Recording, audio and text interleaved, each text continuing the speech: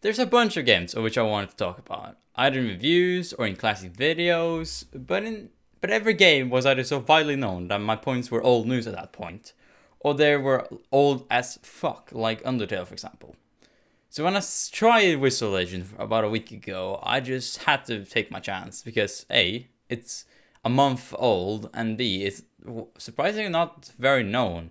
It's a very fun and little game, which normally would be covered by like bigger YouTubers like Jacksepticeye, but somehow it's not really been talked about yet, and I kind of think that's a shame. The game in question is called Wizard of Legend, and this is a dungeon crawler / roguelike type game. This means that your character will go through a dungeon multiple times, and for each time you die in it, you will be able to maybe unlock a new item, or you will just understand the enemies better, making the game slightly easier for each time you go through it. It's kind of the type of where you just sit down, you play the game, you don't save, you just take a few rounds and then you leave. Almost like an arcade. Other games like this is Binding of Isaac and Enter the Gungeon, where Binding of Isaac has a much more depressing tone, and Enter the Gungeon has a very funny, lighthearted / serious zone about people trying to delete their past and having a more broader story to it. Wizard Legend is centered around, as you can probably guess, mages, magic, wizards, and all that. It's throughout like fantasy genre. You, as one of many mages, go on to challenge the Chaos Trials, an area where the Magic Council will challenge a bunch of mages to a fight, and whoever does the best will gain the title of Wizard of Legend. Between these three main boss fights are 2 stages. And for each stage, there are 1 merchant who sells relics or items, and 1 arcana forge medicines which make spells, as well as a random NPC doing different things. An example of one of these strange NPCs is a pinata, where if you do enough damage within a certain amount of time, you will get a free spell. You go through the dungeon, getting some gold and getting these items and spells to then power up before the fights. It's all about just trying to keep your health up, get as many resources as can, and just hope the luck is with you. Because the thing about this game is that a bunch of these runs are luck based.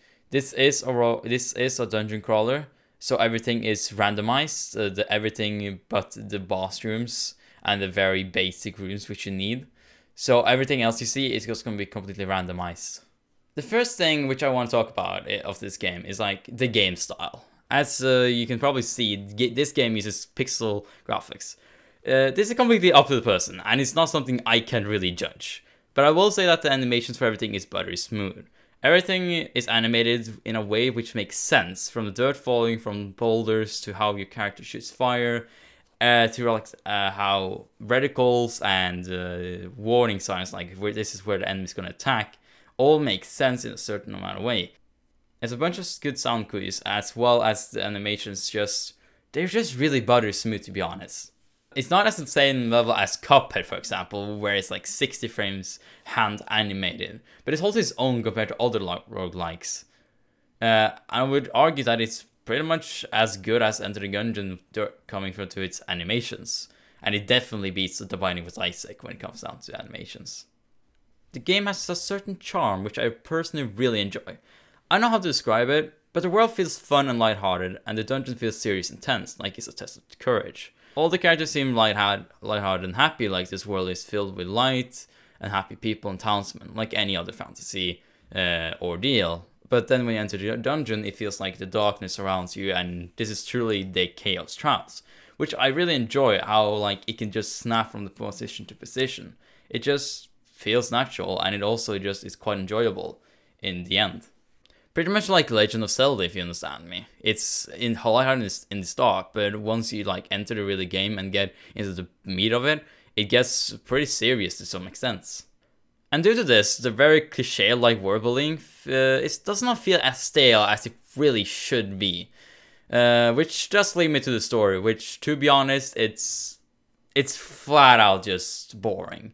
There's not really any explanation of why you're doing this thing. In Enter the Gungeon, you fight because you want to delete your past, and then the Binding of Isaac, you have a bigger story in the background, which makes sense. This game, you just go in and begin shooting guys because you can. It doesn't really make sense. It's you just suddenly out of a museum get transported to this other world and you're just, oh, now I'm gonna have to fight, whatever. Which is a huge negative of the game, really. I would really like to see a bigger story with other, like, with better lore in it in general. Because it just, the world just doesn't feel lived in. It feels kind of fake. Like, if this was just a virtual reality world where this man got teleported once and he has to do this thing because he got tasked to do it by some weird professor.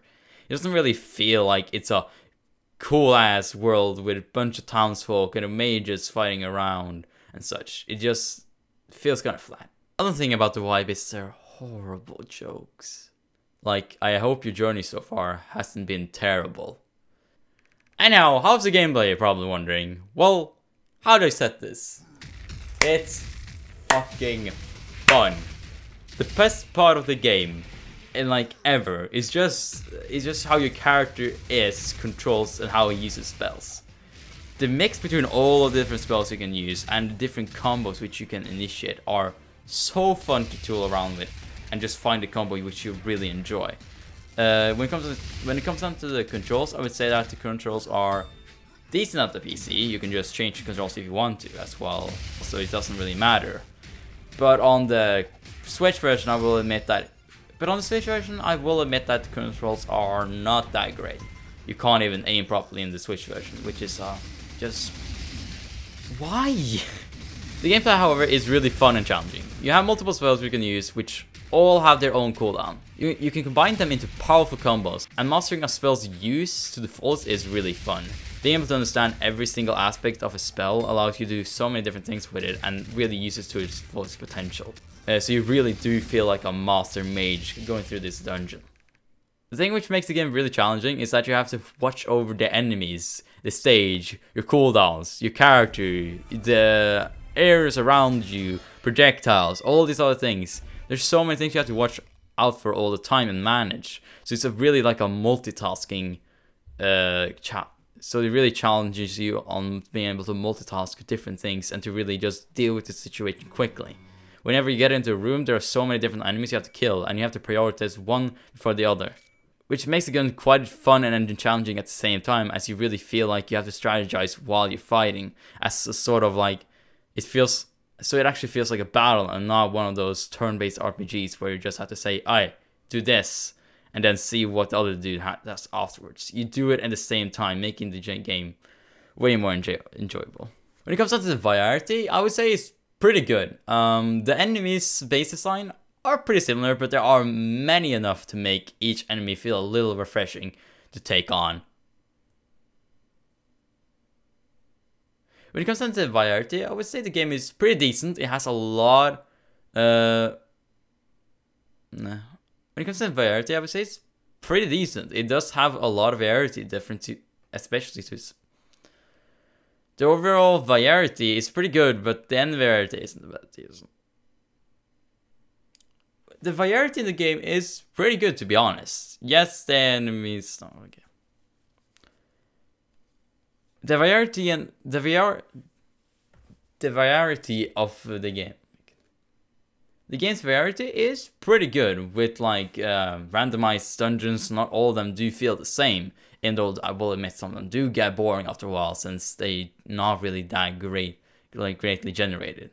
The spells there are so many spells and so many items which you can combine into powerful combos. It's really fun just toying around with them. I played 9 hours and I barely unlocked any of them. The enemies are best decent. The base designs of all enemies are pretty similar, and you do have like different type of elemental types of them. Like you have firebow archers, poison bow archers, and all that, and they all do have their own textures and little abilities, which do make him fresh, but don't really make him that new or exciting. Like in Enter the Gungeon, where every enemy has their own little design to it and own little thing to it, which just makes them really easy to recognize. In this game, it's just more around. In this game, 2 of the enemies can look completely the same, but still have the different movesets, which can make it pretty annoying at times. A thing which makes the gun way more fun and challenging is that after defeating a boss, the same enemies you just fought might have a different moveset. They might have different abilities and all that, which really makes you keep on your toes. Like, you just thought you mastered the way of killing a bunch of these enemies, and then you throw right into the dungeon, and then they have completely different movesets, which you never see, so you have to strategize completely anew and go all on the guard again. Which really, it doesn't really give you time to breathe, but that's good, because you don't really get to just feel bored as you find these enemies. You're really gonna have to focus on them. And this is way better than just giving the enemies more damage and health. Dark Souls New Game Plus. I do have some complaints. First of all, get rid of all those fucking holes. Alright, so there's a dash ability which helps you to move around, like in Enter the Gungeon. This one does not allow you to become invincible for a few seconds. It's just there to make you faster and have a better way of movement. But the problem with the game is that they also have holes and acrobatics levels where you have to be very precise with your dashing.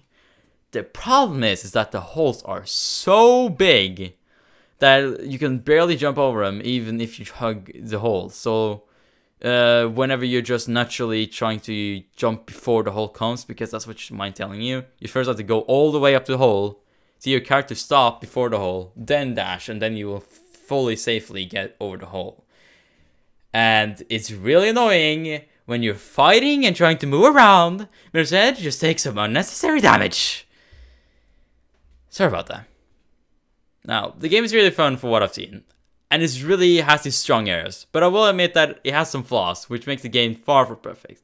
As a roguelike, it does what it needs to, and it offers it in a really cheap and fun package. As a whole game, without thinking about the genre, it's still awesome, but it doesn't do anything wild nor interesting.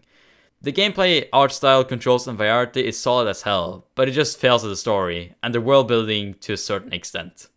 In all, I would recommend you to buy this. It's cheap, fun, and a good time in general. Something which I feel like a bunch of games have lost focus on. 6.9 out of 10, IGN.